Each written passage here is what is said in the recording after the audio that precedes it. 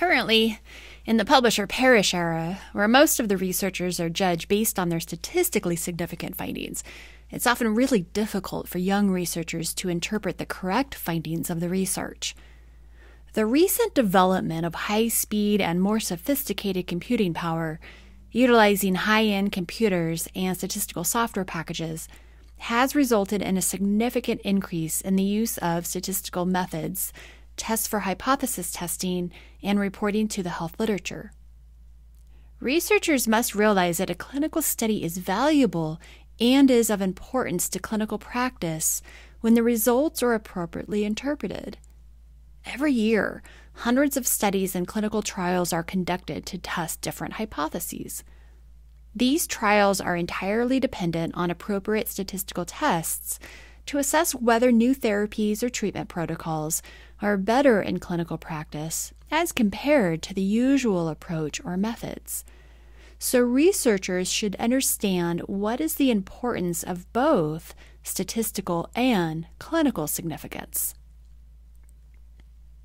When looking from a clinical point of view, the statistically significant difference among groups is not of real prime importance.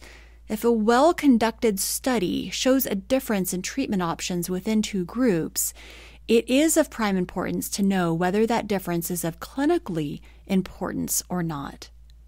Since sample size and measurement variability can easily influence the statistical results, a non-significant outcome does not imply that the new therapy or treatment protocol is not clinically useful. The term clinically significant can be used for the researchers in which clinically relevant results or outcomes are used to assess the effectiveness or efficacy of a treatment modality. The term clinically significant findings are those findings which could result in the patient improvement of the quality of life and those that makes him or her feel or function well. Clinically significant findings are those which improve medical care, resulting in the improvement of the individual's outcome.